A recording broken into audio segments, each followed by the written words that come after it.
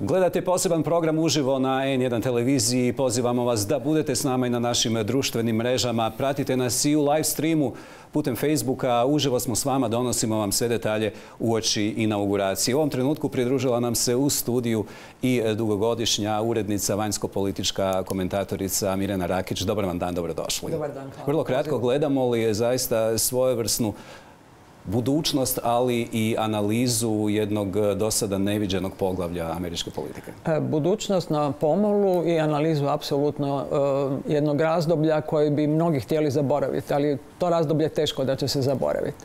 O njemu ćemo upravo progovoriti u idućim minutama. Tako je. Pokušali smo se prisjetiti svega onoga što je na ovoj pojavnoj razini obilježilo Donalda Trumpa i njegove 4 godine.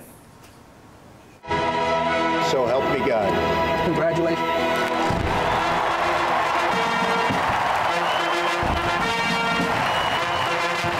From this day forward, it's going to be only America first. America first. I am announcing today that the United States will withdraw from the Iran nuclear deal. The United States will withdraw from the Paris Climate Accord. We're going to build the wall. Mexico's going to pay for the wall. We're going to stop drugs from coming in. Rocket Man is on a suicide mission for himself and for his regime. That's enough. Mr. President, I was going to ask one of the other folks. That's enough. Pardon me, ma'am. Mr. President. That's enough. Mr. President, I had one other question. I am the chosen one. Somebody had to do it. Right, folks who could. Right, and then I see the disinfectant where it knocks it out in a minute, 1 minute. And is there a way we can do something like that by injection inside or almost a cleaning?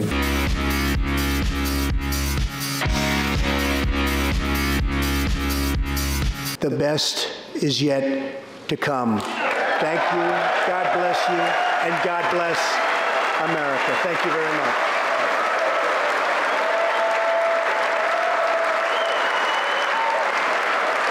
Winning is easy.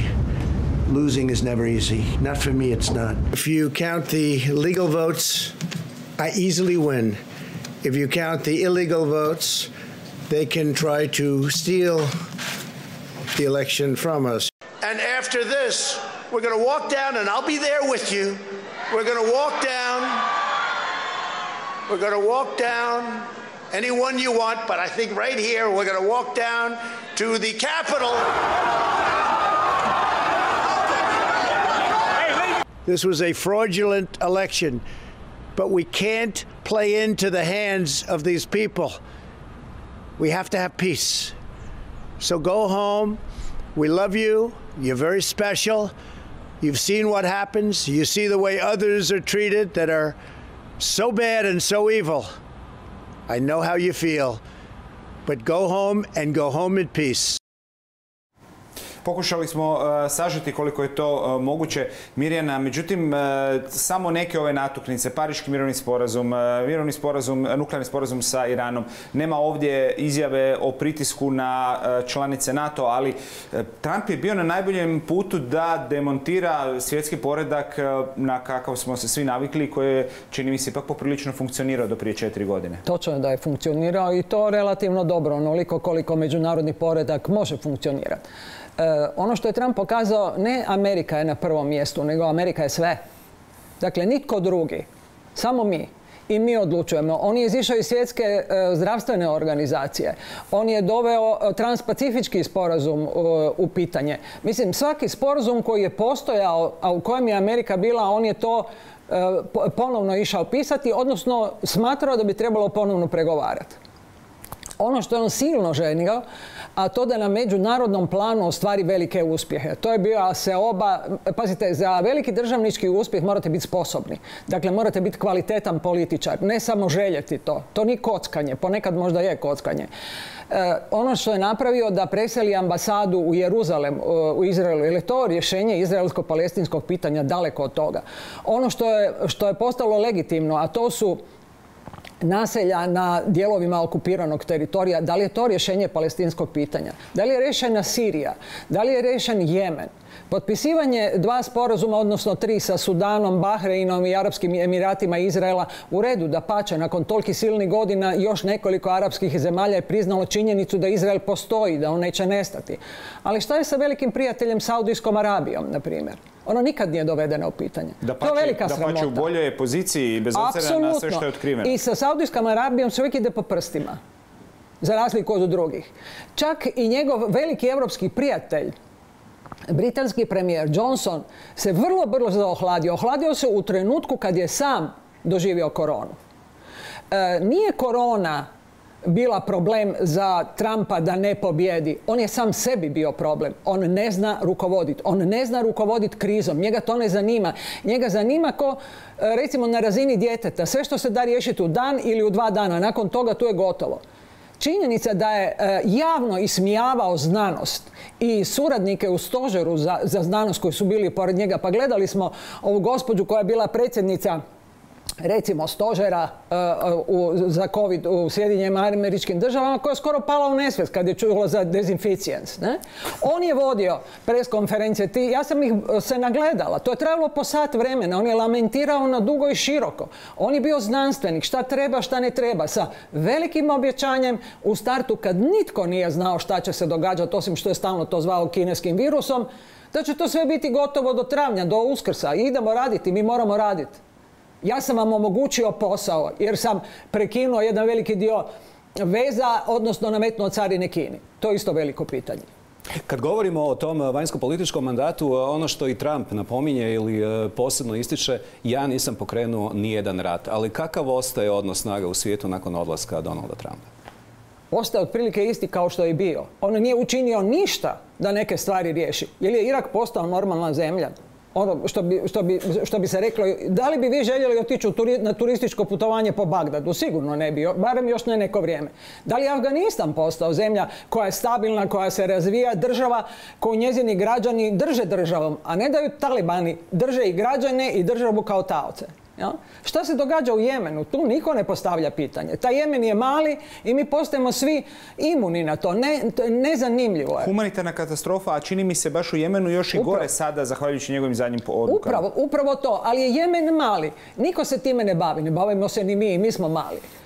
Ali činjenica da se negdje nešto događa i da se vanjska politika u masu zemalja svodi na razglednice ili na katastrofe.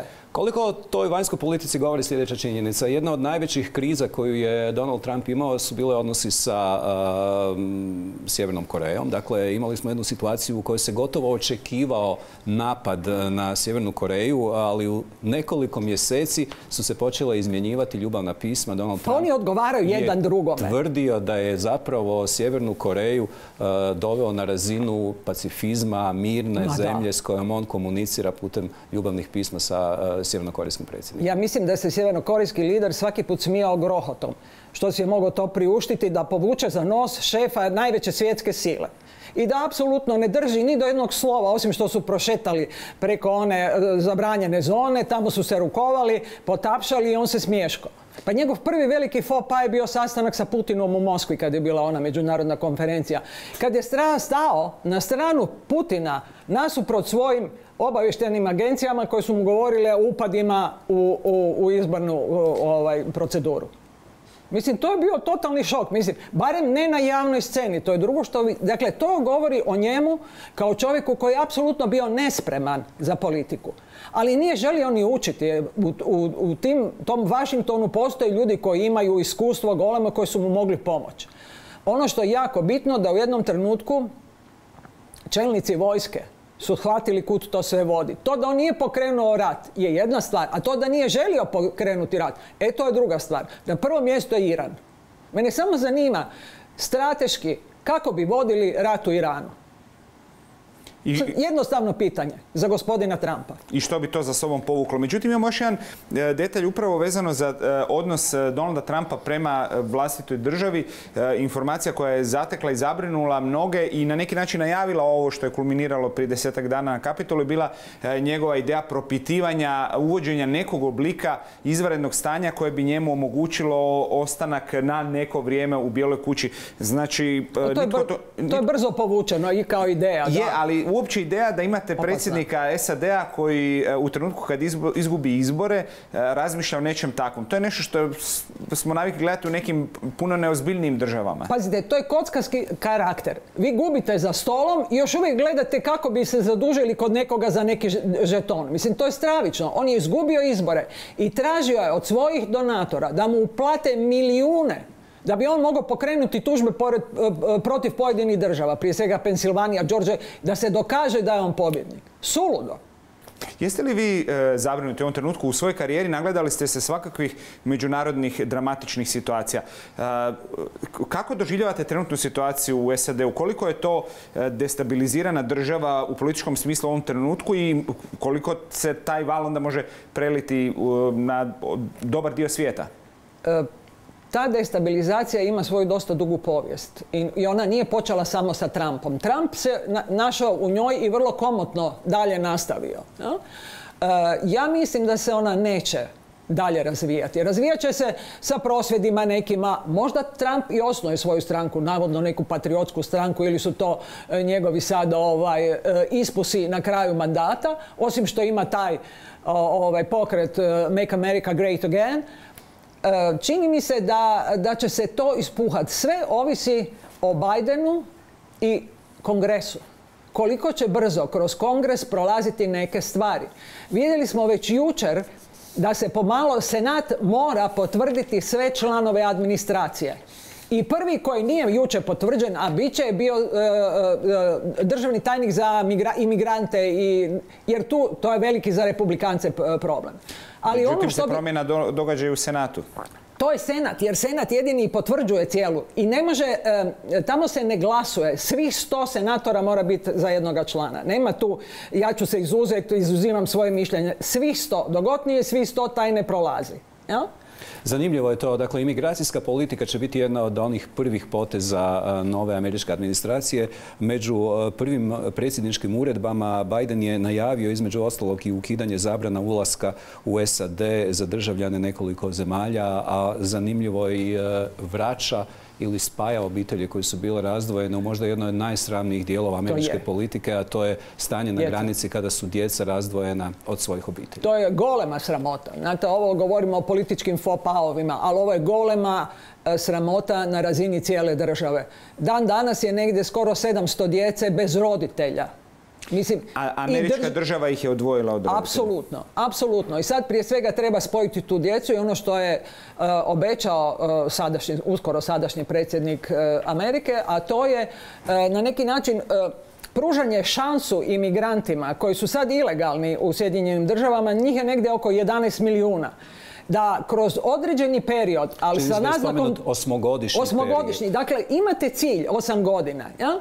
Da dobijete državljanstvo. To strašno puno znači. S druge strane, nije to samo dobročinstvo. Ti imigranti tamo rade. Oni su dio američke ekonomije. Prema tome su iznimno važni. I pridobili ste ih na taj način na svoju stranu. Apsolutno. Malo prije ste sami spomenuli Putina. Upravo je to jedna od tih fotografija koja je snimljena, ako se ne varam, upravo na tom susretu kada je uslijedio šok za američku obavještajnu i sigurnosnu zajednicu. Međutim, još jednu fotografiju bih volio da zajedno prokomentiramo. To je također fotografija koja na mnogo načina dočarava situaciju u koju je doveo svijet Donald Trump. Ovo je jedan od sastanaka sa liderima G7, sam protiv svih i Bolton je još uvijek tu uz njega. Bolton je među prvima napustio ovo. Zapravo činjenica je da je ova Trump avantura, da ju tako nazovemo, u međunarodnim odnosima, ja mislim Europsku uniju dovela do otrežnjenja. A to je da se ne možeš baš 100% osloniti na bilo koga saveznika, da sam moraš imati svoje inicijative i sam moraš imati svoje ciljeve. Malo se govori o tome da je Europska unija potpisala sa Kinom nakon 7 godina pregovaranja trgovinski sporazum.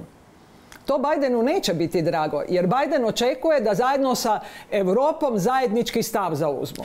Ali nije bilo sada zajedničkog stava, pa Europa... Naravno. I tu je dobro da nisu popustili. I Macron je počeo spominjati europsku vojsku u svjetlu, čini mi se, dobrim dijelom Trumpovih pritisaka i dovođenja u pitanja funkcioniranja NATO-a. Gledajte, jako dugo traju razgovori oko obrambene politike i vanjske politike Europske unije na zajedničkoj razini. I to baš do sada nikad nije štimalo. Ja mislim da to sa vojskom teško da će biti kao mirovne snage neke ili nešto. To je preskupa igra, a istovremeno su sve zemlje članice NATO koji će i dalje zahtijevati ono povećanje primanja, jer je to jednostavno nužno. To je počelo za Obamom, nije rekao to Trump i naredio da mora biti, on je jedino to na jedan bezobrazniji način izrazio svoje mišljenje.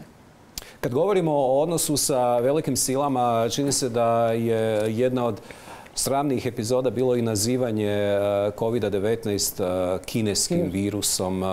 Naravno, tu postoje i dugi niz godina i odnosa Sjedinjenih Američkih Država i Kine, ali kakav ostaje taj kinesko-američki odnos u ovom trenutku nakon odlaska Trumpa?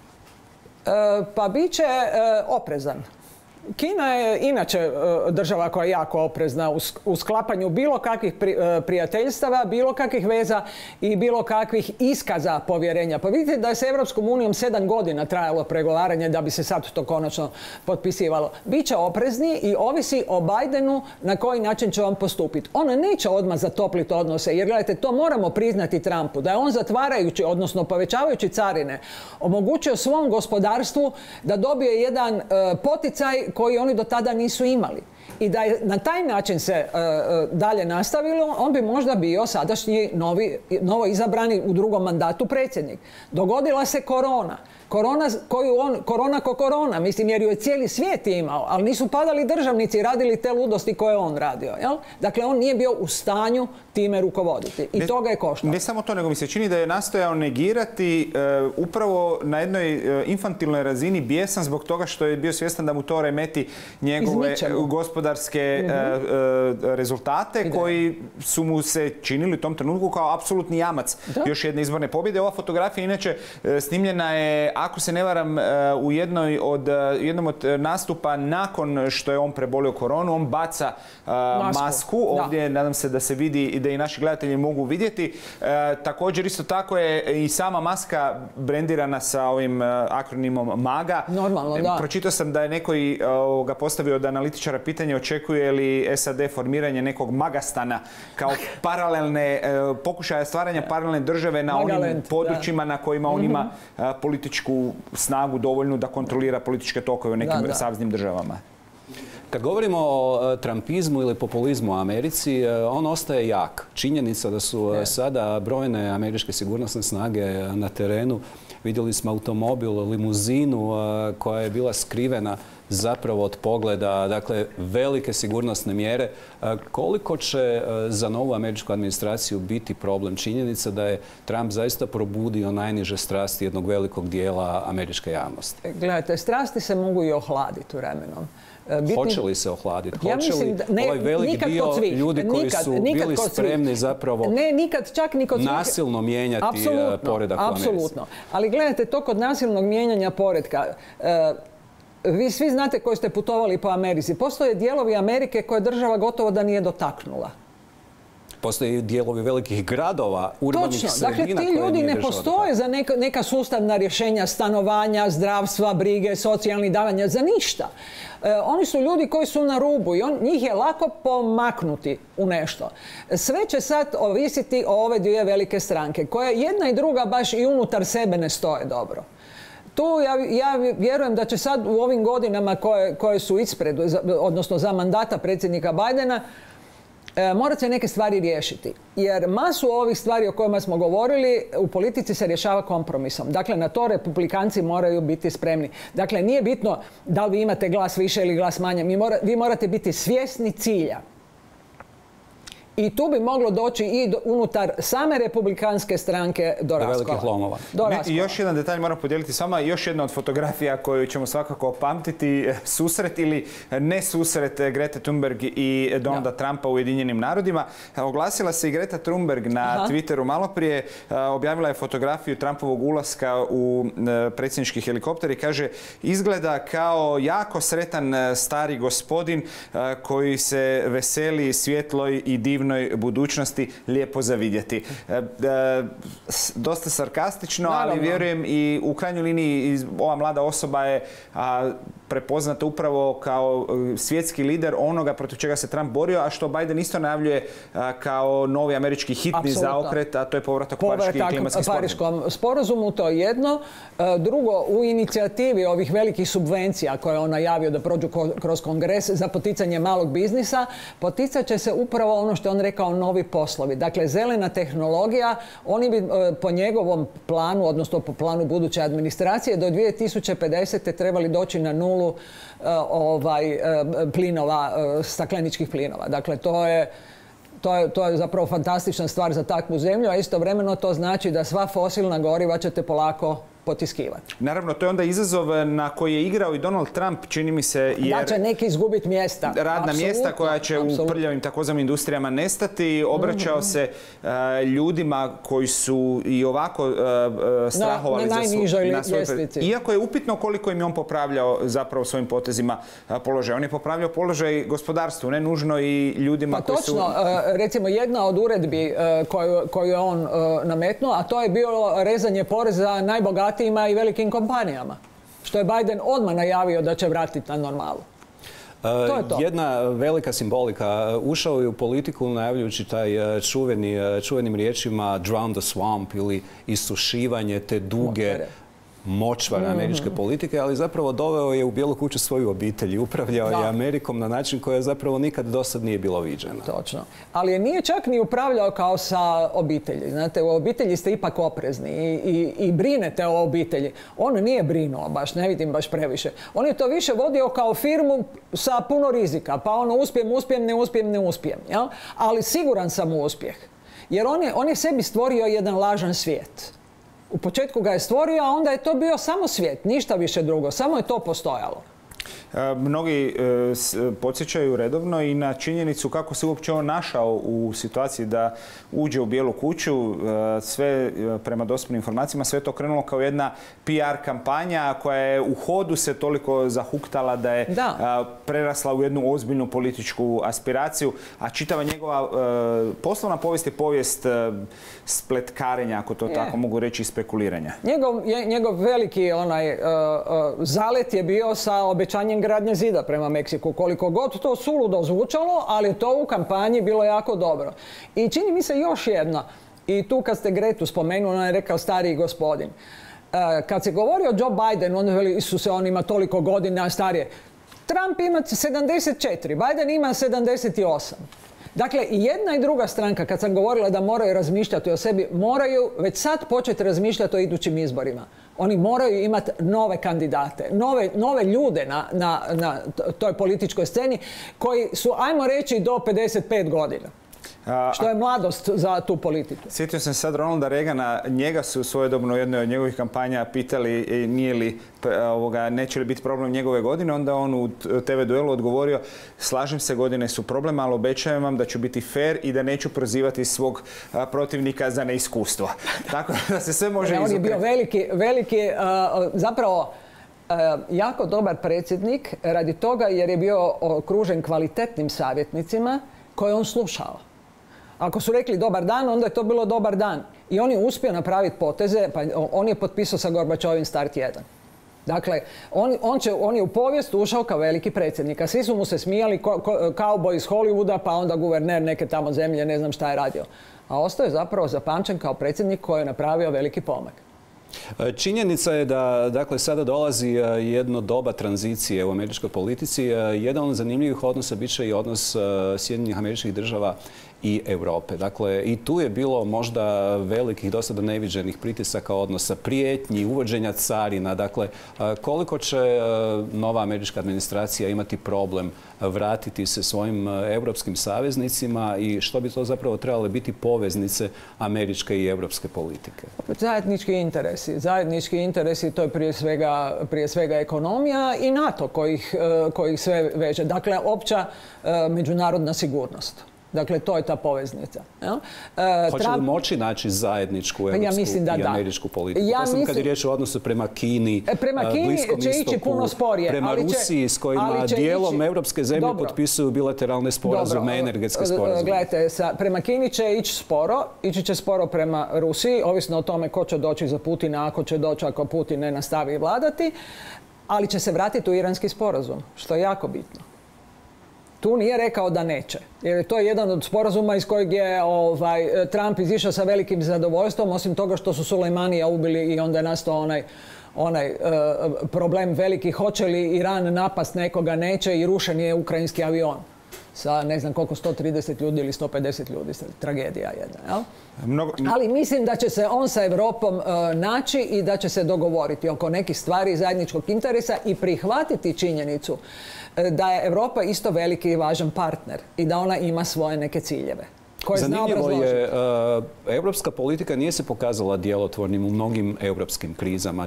Pa sad će morat stati na svoje noge. To je sad zanimljivo. Hoće li Biden vratiti taj položaj ili poziciju Amerike koja, kada Europa dugo ne uspijeva naći neko rješenje, onda dolazi i pronađe ili pritiskom ili političkim pregovorima rješenje? Ne znam. Boris Johnson je izišao sad iz Europske unije. Dakle, on više nije taj faktor, ta poveznica između Amerike i Europske unije što je bio uvijek. Dakle, on postaje nebitan u tim pregovorima. Biće važno ko će doći na čelo Njemačke, ko će biti kancelar njemački i na koji način će se ta politika razvijati. I vidjet ćemo i u Francuskoj, dakle, te velike zemlje, koliko će težiti nekoj svojoj autonomnosti i prioritetu svojih ciljeva. Ne na uštrb nekog drugoga, nego jednostavno u razgovoru dokazati zašto je to vama važno i da jednostavno ne možete baš u svakom trenutku klimnuti glavom. Ako tu popuste, onda ćemo se vratiti opet na staro, da se gleda u Washington da li je tamo vedro ili je tamo oblačno ili dan ili noć. Zapravo Trumpa nije zanimala europska politika ili europski odnosi, kriza u Bosni i Hercegovini. Zapravo nije imao bilo kakvu ideju ni inicijativu. Da on nije znao. Pa on nije imao nikakvu inicijativu zapravo. Odnosno, htio je podijeliti kao u neke stara doba sfere utjecaja između Rusije i SAD-a. Takav dojam sam ja recimo ponekad imao. Ma ja mislim, teško je ući u tu logiku koju je on htio provesti. Ja uopće ne znam, ja vjerujem da je neko komu je bio savjetnik bila pametna osoba koja mu je nešto izložila, a šta je on od toga uspio dobiti na kraju je ono što je rekao. To je katastrofalno otprilike. Znate, jer teško da bi neko to smislio pa baš dao kao predlog predsjedniku. I upravo sam vas to zamolio da sada malo prokomentiramo, ali samo vijest koju su upravo objavili New York Times i potvrdio je AP, a to je da je Donald Trump ipak ispoštovao jednu tradiciju vezanu za smjenu predsjednika, a to je da je ostavio pismo svome nasljedniku u Bijeloj kući, što je uobičajeno. Iako sada u svijetu svega što je do sada napravio, svi se pitaju što u pismu piše. A ova fotografija koju smo također odabrali i koja je snimljena preko ramena u jednom trenutku Donalda Trumpa, pokazuje način kako je to funkcioniralo kada je riječ o njegovoj komunikaciji. Ovo je dakle ono što bi se u nekim drugim okolnostima nazvalo govor nečiji, odnosno ovo su natuknice koje on imao prilikom jednog javnog obraćanja. Znači onaj njegov notorni flomaster, veliki, i sve velika slova. Velika slova, ne želim ništa, quid pro quo, to je zadnja poruka s naše strane i tako dalje. I na to su se zapravo svodile njegove natuknice u onim govorima koji su vrlo često u svijetu dočekivani sa čuđenjem, ali su očito doma funkcionirali. Mislim da je ovdje zapravo riječ o onoj takozvanoj koluziji, odnosno dugo vremena je Trump imao problem objasniti svoj odnos prema Putinu ili prema Rusiji, posebno kada je bio riječ o ruskom utjecaju na izbore. Mirjana, kako ste uopće doživjeli taj uspjeh takve komunikacije sa američkim građanima? Znači na toj razini nekoj. Svi su divni, svi su prekrasni, prekrasna raketa, divni veterani. Takve riječi su otprilike najčešće izlazile iz njega. Takve epitete, ali prolazili. Ja sam jedina istina. Pazite, to je Europa doživjela 30-ih. Prema tome, to je prilično opasno.